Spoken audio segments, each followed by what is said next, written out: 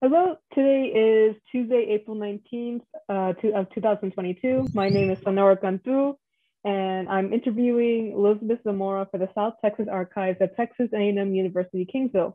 This is part of the Voces of a Pandemic Oral History Project in partnership with the Voces Oral History Center at the University of Texas at Austin. Please know, Mrs.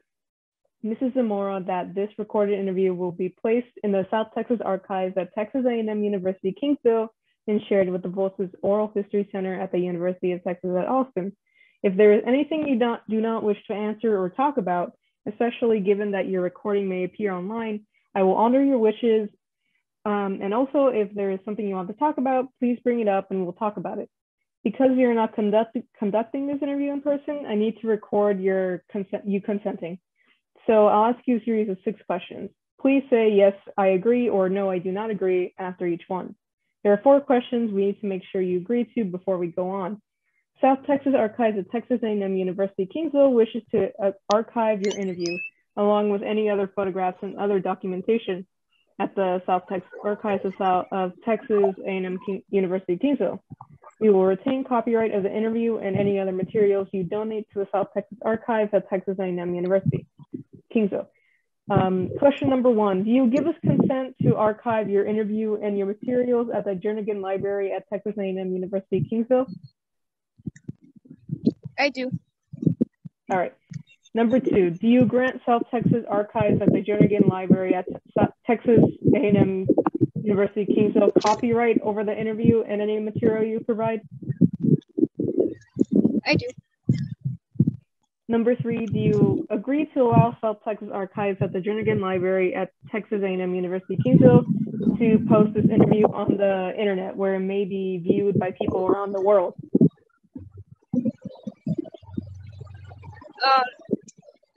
I agree.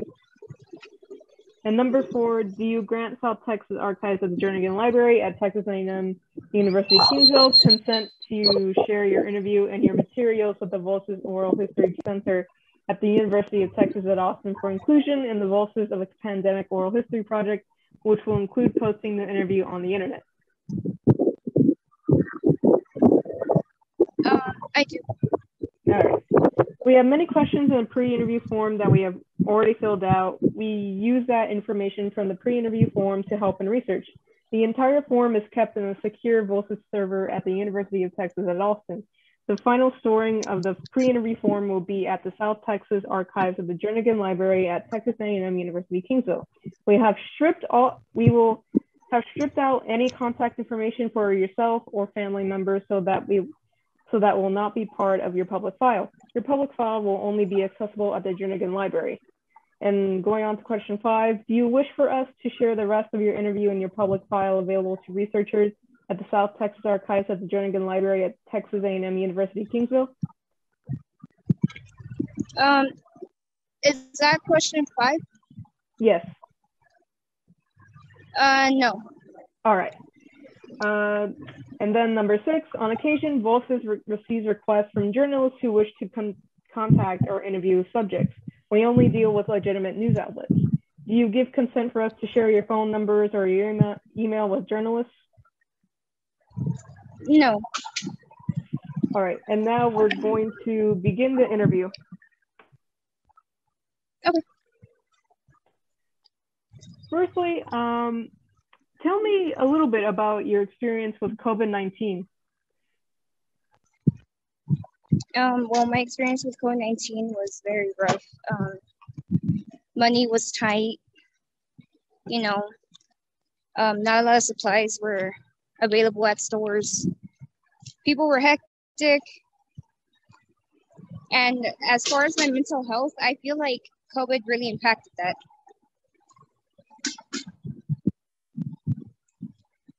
Would you say living at South Padre sort of worsened the impact of COVID-19? For sure. Prices are already so high, for rent, and, all the apartments are turning into, condos and all that. Eventually people are getting pushed out.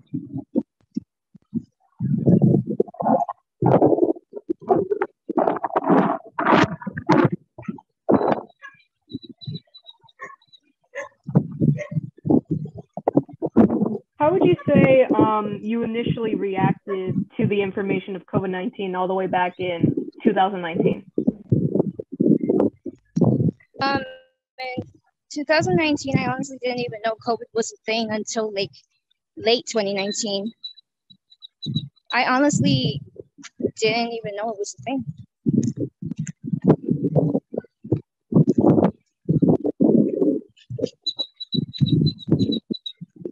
What question again? Sorry. Oh no, I'm going to continue. How would you say, like you said, you didn't know about it until late 2019. So where would you say you first learned about it?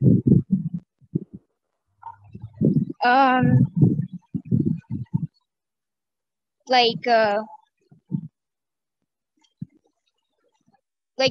videos that friends started sharing, and the news coverage, and you know, the school projects. That's when I really started to realize that, oh my God, this is really bad.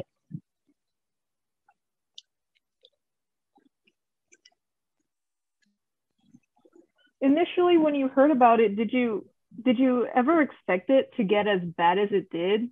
Like, did you just think it'd be a few cases and go away, or did you have like a feeling it would have gone bad?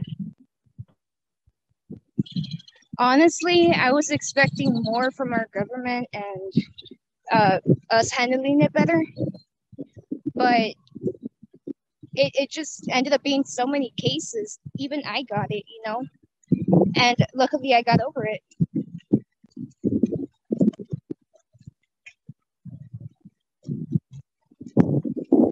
Along with yourself, do you know, have any of your other family members got it? Like, how has their experience been? Well, it was very, it wasn't as bad, luckily, but one of my brothers couldn't breathe that well. He'd like cough and this and that. With me, it was more like I couldn't smell, taste, and it lasted for a bit.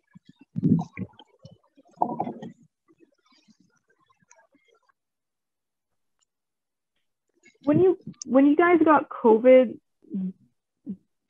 did it ever like give you any sort of medical scare? Like, oh, you had to, maybe the lingering question of, oh, do I have to go to the emergency room? Luckily, no, it hasn't gotten. It wasn't that bad. Luckily.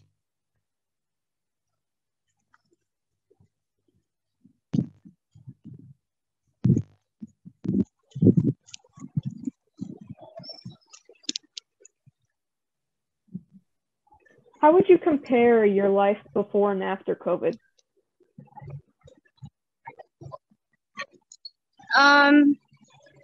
Before,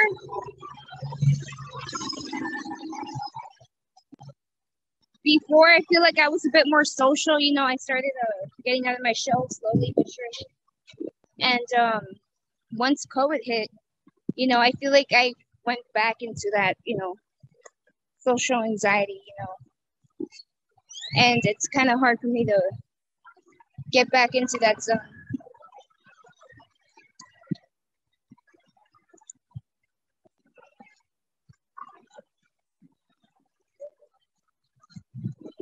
Would you say that that COVID has impacted any sorts of relationships you were building?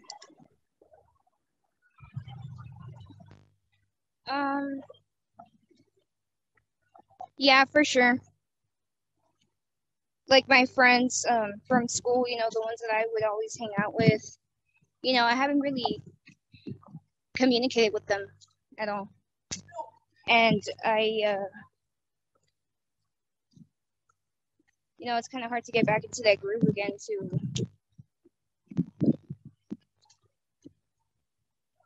get back to normal living, I guess.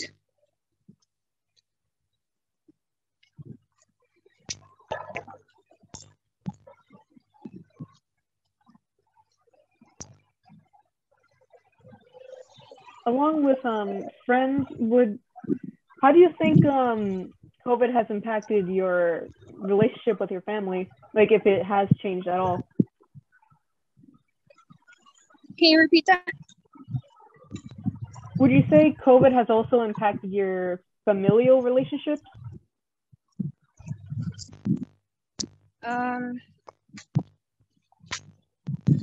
Not as much. Surprisingly, if anything, I'm spending more time with my family.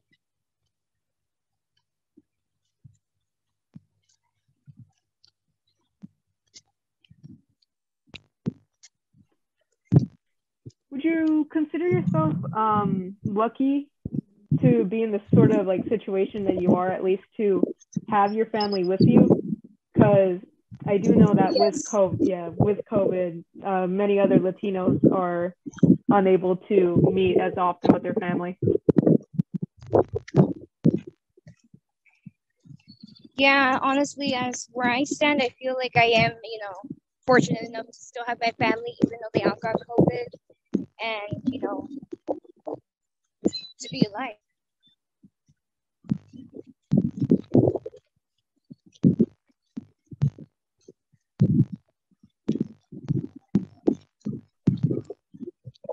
I know you mentioned your mental health status a bit ago.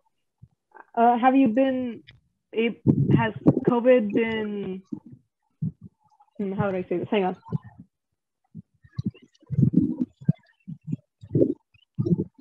Can you repeat that? Oh, sorry. I'm formulating the question.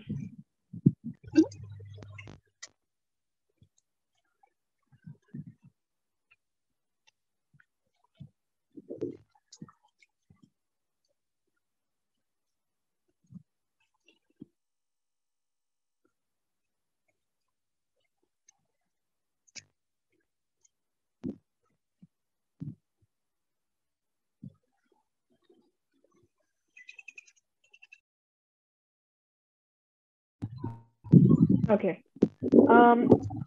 I recall you mentioning your mental health, and I wanted to ask: has COVID changed the way you look at it and like its services?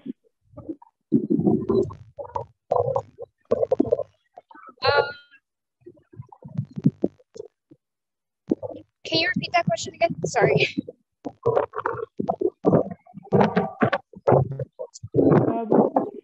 Has COVID in any way changed the way you look at mental health and its services?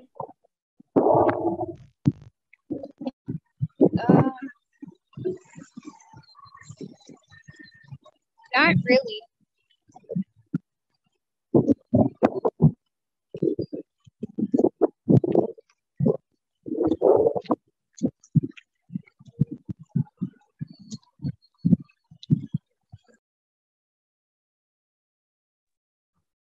Okay. Now I would like to ask some questions about South Padre and COVID's impact on it.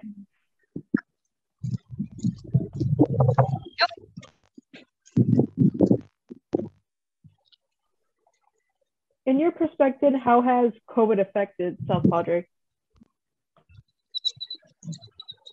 The visitors, for sure. Because it's a tourist, town. So, it's an island.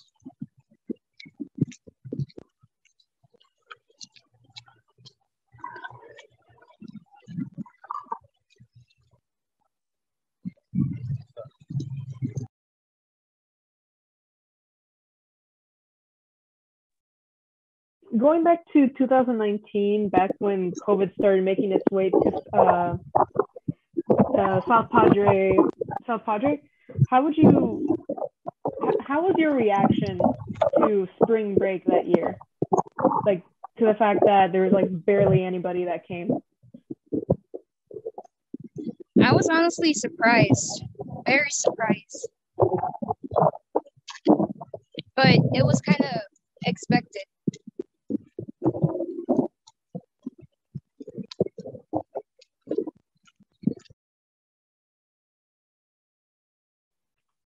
When you say expected, what do you mean?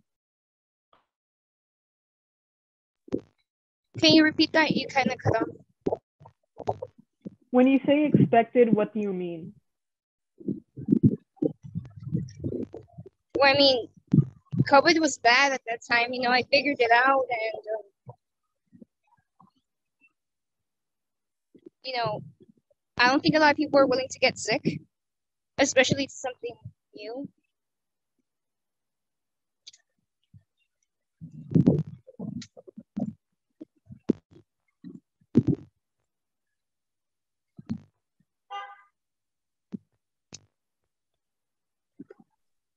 With that in mind, what do you think about how the way people's perspectives sort of, or at least agencies sort of shift in late 2020 when some people rebelled against either mask mandates or shutdowns or lockdowns? How did I react to them reacting that way? Yes.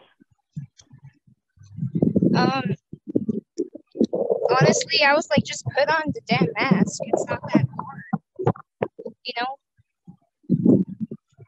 People don't want to get sick. And it's just the right thing to do. But their meltdowns are ridiculous.